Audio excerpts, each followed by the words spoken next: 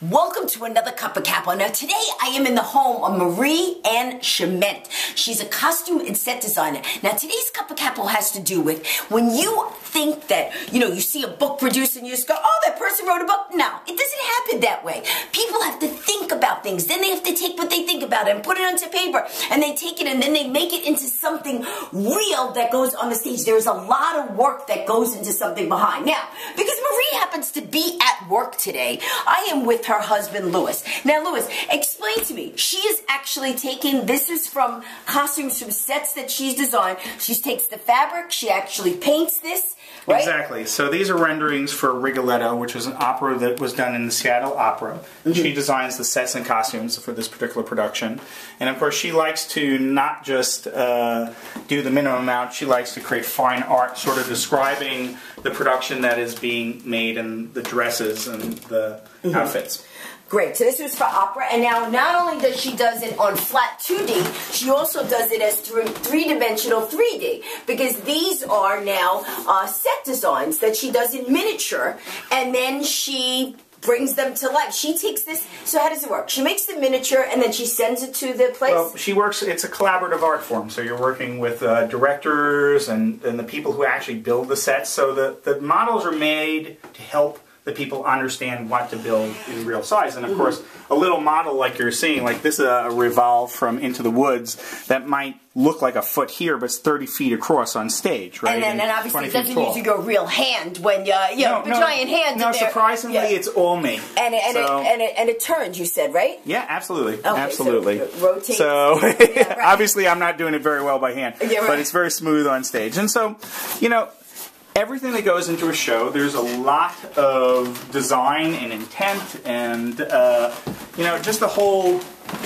production doesn't magically show up. Now we're going to show upstairs. So these are just more paintings that she's done of different costumes. The Magic Flute. The Magic Flute. What is this one from? I don't remember. Dreaming of Diamonds. This is what it says. Yes, that was a custom commission show. And we have here a set design for Macbeth.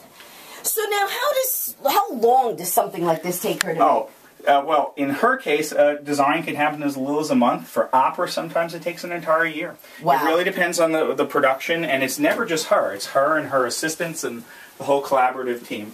Now, you said this one here of I Am My Own Wife is very detailed. So explain what's going on here. Well, this is part of a set. This is the back of a set, and it looks like a teeny thing. Has a lot of things, but it's 70 feet wide on the real stage, and it went up for like 30 feet, and of course it's props that were pulled. But to help the people putting together, she made actual models to show what it should look like.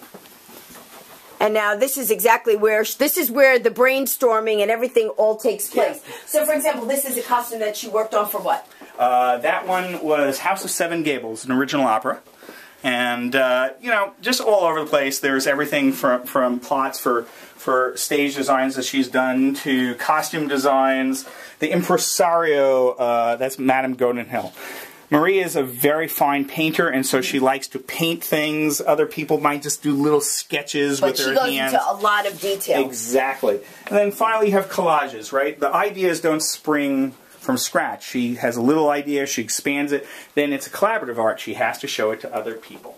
So she does it, she shows it to the other people, they say yay or nay, change it a little bit this way, and it goes back and forth between the two. Because nothing from the shoot comes out right away. So basically what you learn from this, guys, is that if you have an idea and you want to get it out there, right, you work at it. You work with somebody, you work with yourself, you go back and forth, because things don't happen just like magic. It's no luck that she is so successful. She worked at it. She worked very hard. Now, if you want to find out more about it, what's the website they can go to? Chiment.com. CHIMENT.com. Enjoy. Enjoy. Thank you very much.